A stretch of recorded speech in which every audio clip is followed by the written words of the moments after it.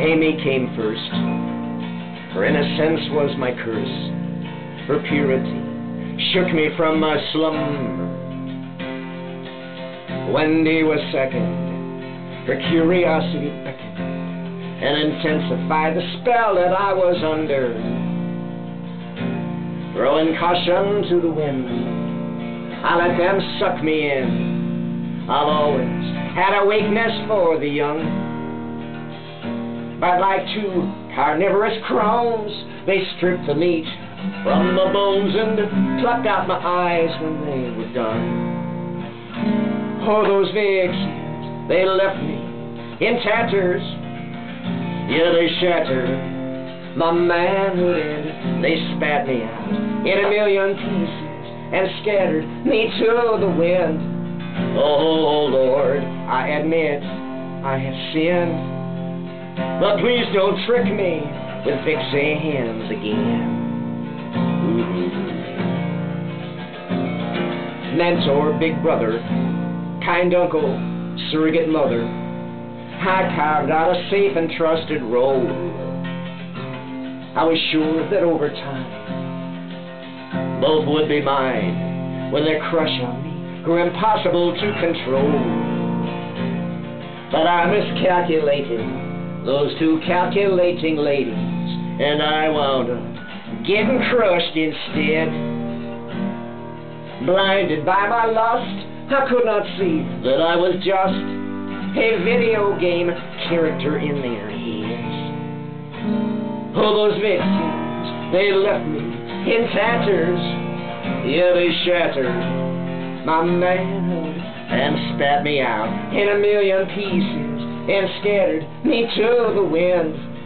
Oh, Lord, I admit I have sinned, but please don't trick me with Vixens again. No, please don't trick me with Vixens again. Well, they invited me for dinner. As cooks, they were beginners, but I was glad to be their guinea pig.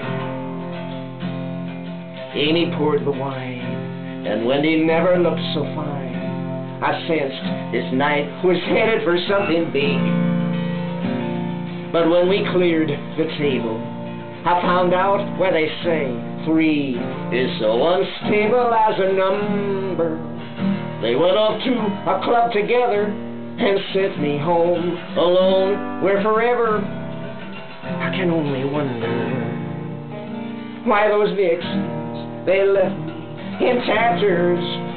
Yeah, they shattered my manhood, they spat me out in a million pieces and scattered me to the wind.